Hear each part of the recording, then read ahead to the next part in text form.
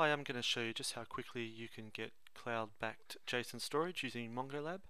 So if you come to mongolab.com, click the sign up button, you'll be asked for an email address and an account name, and that's it, and you'll get free storage. I'll log in to my account and show you how quickly we can get sorted here. So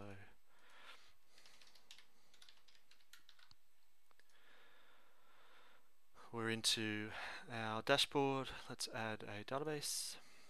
We'll use the default cloud provider and the free plan initially. Give it a name for the database. Okay, we have a database ready to be used. Let's jump into the API view. We'll be using REST over HTTP in our case, and you'll see on the right here a little bit of a help guide for how you can interact with your database.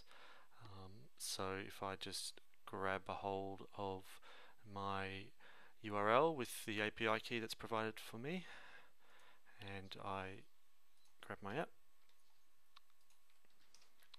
So I'm just using a client-side JavaScript framework called AngularJS for this demo. So now if we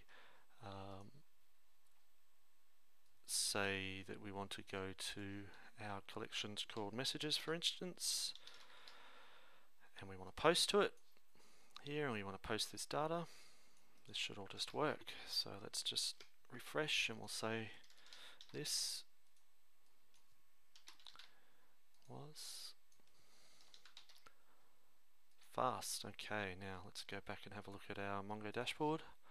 How do we look at things? Well, I can just do a get against that collection that we just started posting to. Well, we need an API key. Where is that key?